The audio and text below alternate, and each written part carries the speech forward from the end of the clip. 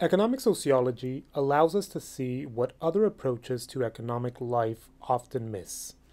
Take the example of how people buy and sell art and determine the price of priceless artworks.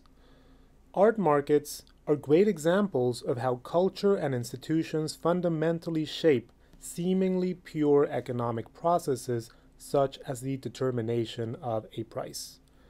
Economic theory suggests that prices are the product of the unmediated free interaction between supply and demand. In art markets, however, both supply and demand are heavily mediated.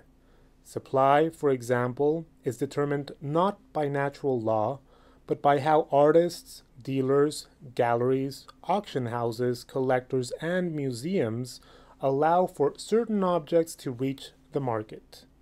Supply is often controlled to avoid flooding the market with a particular artist's works. Too many Picassos for sale might depreciate the value of other Picassos, so galleries, dealers, and collectors often time the supply of objects to the market to minimize any potential loss. Demand is equally mediated. Fine artworks are sold in very specific spaces like galleries and auction houses where the buyer's experience is shaped in significant ways. In galleries, for example, prices are largely absent. The gallery is a white cube that distances art from the more polluted world of commerce. Auction houses are more overtly commercial. Their prices are conspicuous, from the catalogs displaying the artworks to the screens and conversations in the rooms where the auction takes place. How prices are determined, however, is not through the invisible hand of supply and demand, but through the work of experts that make the market possible. Consider the case of this bronze sculpture by the French artist Henri Matisse. At more than 6 feet of height, the sculpture represents, as an expert noted, Matisse's most monumental and ambitious sculptural undertaking and the longest-lived single project of his career. This spectacular sculpture was sold at the auction house Christie's back in 2010. Ostensibly, the sculpture is really just a couple of tons of bronze, worth perhaps a few $1,000s in raw materials. How did the market price this particular object? How much was this Matisse worth? How did supply and demand intersect? The following video of the 2010 auction is quite revealing. I want you to pay close attention to what happens as Christie's staff works to sell the Matisse matching supply and demand. Lot 65 is next, the Henri Matisse back 4 showing on the screen there and as illustrated and described at length in your catalogues.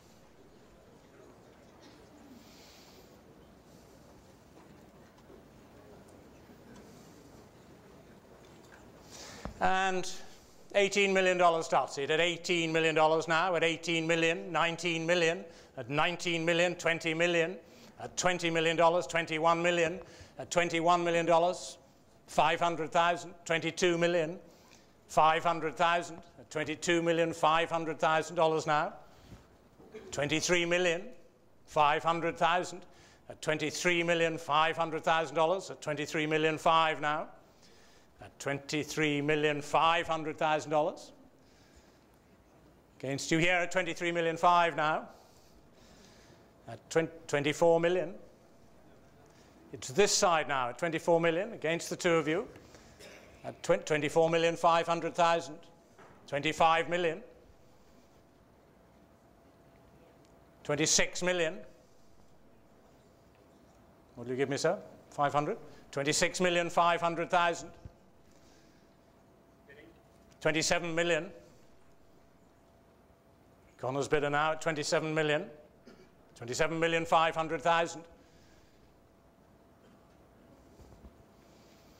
28 million. In the room this side at 28 million against the two of you now. What's that? 30 million. On the telephone at 30 million. 500, sir. At 30 million. Against you here, sir, now at $30 million. 30 mil, what's that, 31? 31 million.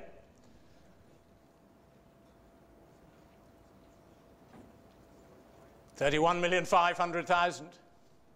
At 31,500,000 against you, sir. That's $31,500,000. 32 million. At $32 million. 32,500,000. At 32,500,000. 33 million. At $33 million. Against you, Connor. 33,500,000. At $33,500,000 against you here, sir. At 33,500,000. One more, sir. At $33,500,000 against your bidder now.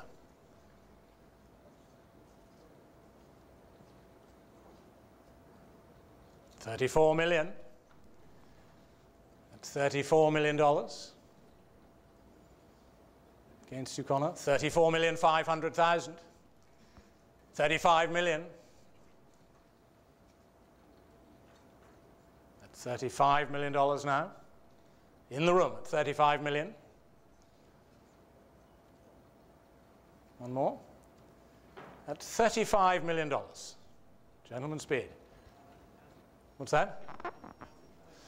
No, a little more. 200. 35 million. At $35 million. Sir, on the aisle. 35,500,000, where we were before, at 35,500,000, thank you. At $35,500,000, this side now. 36 million. Ahead of you, 36 was in the room. At 36 million.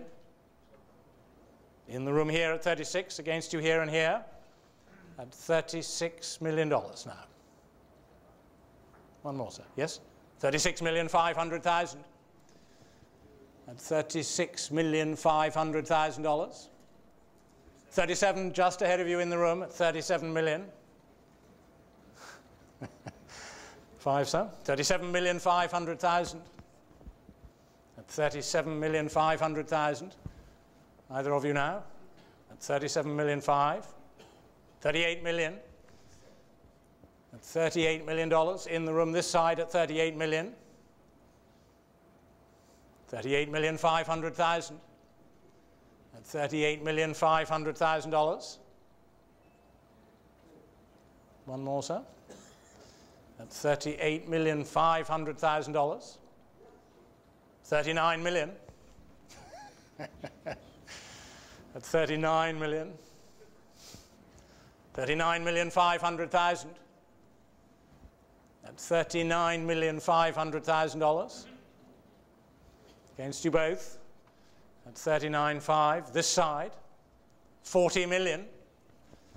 Will you give me, sir? At 40,500,000. At $40,500,000.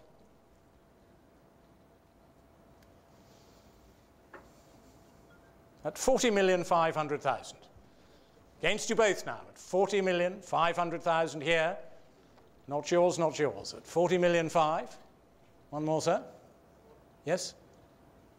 41 million. 41,500,000. At $41,500,000. Still this side at 41,500,000. Against you both. At $41,500,000. Fair warning now, sir, at 41,500,000. 42 million. 42,500,000. At $42,500,000. At 42,500,000. There's a chance, Connor, at 42,500,000. No? You sure? At $42,500,000. The bid's this side, against you here, and selling, not yours, sir. 43 million in time. At 43 million against you, sir. 43,500,000. at $43,500,000. Still against you, sir, at $43,500,000. It's still here at $43,500,000. Against you here and here at $43,500,000. Last chance, sir, now at $43,500,000. Fair warning. And selling it this side, not yours. All done at $43,500,000. For you, sir, $43,500,000. 930, thank you. The video reveals the different types of institutional, cultural, and relational investments required to make a market possible. Selling a Matisse isn't just a matter of putting buyers and sellers together in the same room. Importantly, it requires orchestrating a complex web of social interactions. Think, for example, of the institutional context. Buying and selling artworks could take place anywhere. There is no need to actually meet in such a large room. In certain moments, it may actually be unsafe to hold these physical auctions. For example, priceless artworks can be damaged with just one little mistake, causing millions of dollars in damage. Yet this room matters. Its aesthetics, architecture, and arrangement all suggest that this particular market is also a performance. There is a stage, there is an audience, and there are protocols of behavior much the same as those you would encounter in other high-culture, upper-class spaces. The institution of the auction house formats how the market evolves and takes shape. Think also of how the auctioneer uses his skills to actively create a market. The auctioneer doesn't stand there passively waiting for the audience to make an offer. He and his team use their gaze to engage members of the audience. The particular strategy they use is to create a so-called run. That is, they lock their sights on two people who they get to compete with one another. When a run dries up, they try to identify a new pair in the audience. They use all their social skills, from their bodies, arms, and stares, to small jokes that elicit more participation. They effectively make the market. They generate demand, and with that, they create the price.